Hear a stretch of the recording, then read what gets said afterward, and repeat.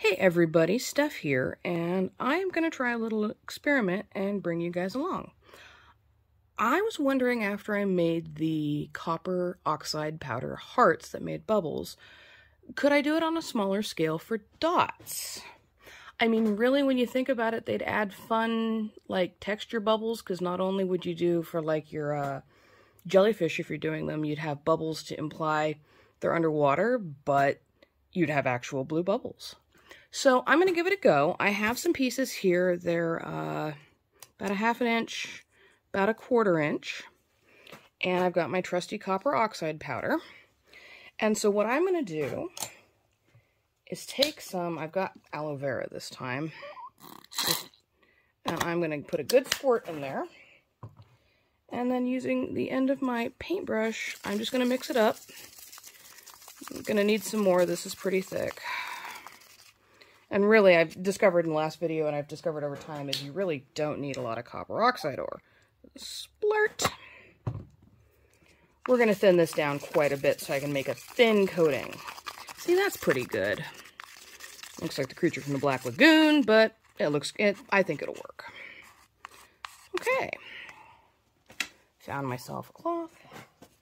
So what I'm going to do is just take just a little bit and paint it across. Interesting, this stuff seems to be a little less sticky with the aloe, so maybe I'll dab it on. But I'm going to dab on just a touch, set them down, and then cap them with a normal piece, and I'm going to fuse them. This is a little bit different than how I usually make dots, because I usually don't do a 2-layer, and I'm going to, at the advice of Full Moon Loon, try a dot fusing example with 2 layers of glass and see how it turns out. But for now, we're going to try double layering these guys and see what happens. And to spare you the boredom, I'm not going to make you sit here while I do all, 50 pieces I have. I'm hoping these will turn out, so I'm not going to do like 3. I'm going to do a whole shelf full. I've got a 12-inch kiln shelf with 10 inches of thin fire, and I'm going to fill at least part of it with my potential bubble dots. But once I get done, I will come back and show you how they worked and tell you how the whole process went for me. Okay, so here they are all finished. I didn't make as many as I'd really like, but since it's an experiment, I really don't want to waste my time. I'm also not 100% convinced that the aloe vera is going to work because it's this banana boat after soothing after sun gel. And the first ingredient it has, it's got water, alcohol, glycerin, and aloe is quite a ways down the list. So I'm not convinced it's going to burn off clean. So we're only doing a small sample. I'm going to fill the rest of my sheet with some other things, including a few dots based off of this gorgeous glass. And then when I have my results in the morning, I will videotape them. All right, I'm back with the fused glass bubbles. I was going to try and turn this around, but I've got so much crap around my turntable that there's no way that it would move smoothly. Pardon any pauses or rattles you hear. I have a terribly dry throat today, and so I'm sipping on water even while I'm doing this. And I apologize for any noises that makes. But they turned out just beautifully. Look at these. They are really cool. I'm going to shove it up a bit more. The only thing I noticed is they're a bit bigger than I had anticipated. Let me get the powder off the back and off the finger. So they're a little bit bigger than I'd anticipated. These are about a ½ inch. These are about 3/4 inch. Some get a bit bigger, closer into the inch range. And I was not anticipating that with them. I should have, because it's 2 layers of glass, and even though they like to pull up, these were 1 layers, and this is as small as I can get on 1 layers.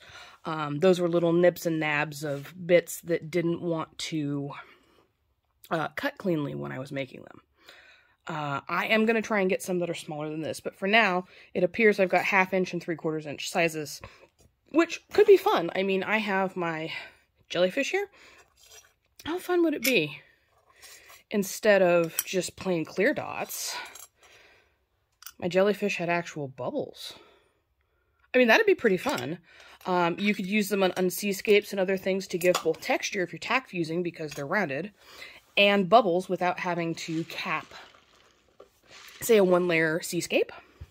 You could do a bunch of other things. You could put these in a mold. You could tack fuse them around the edge of a plate. I mean, there's a lot of things you can do with these as dots. So you might be wondering at this point, as I bang the camera, I'm very sorry, well, Steph, how do I get copper oxide? Well, if you're willing to buy it in 1/4 pound or full pound increments, you can go online to ceramic supply shops and purchase it. It's not super expensive, although with shipping it runs you a little bit, but a pound is like more than a lifetime supply. I use a lot, and I've maybe used 3 ounces over the last couple of years. But you can do that. I sell it on Etsy in 1/2 ounce bags with free shipping in the US, but I only ship it to the US. However, I did find somebody in the UK offering copper oxide ore, and I don't know, but I'd assume maybe they'll ship to all of Europe.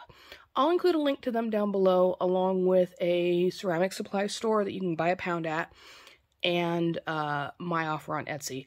Honestly, the samples on Etsy, if you're not sure you're really going to play with this a lot, samples are great because, honestly, a 1/2 ounce, I don't have a bag, but this was like 2 or 3 grams that I made. So a 1/2 ounce will go a long ways. You could probably share it with a friend and still have plenty. I wish I had my little bag here. My mom once handed me a tiny bag of about 8 grams and went, here you go, lifetime supply.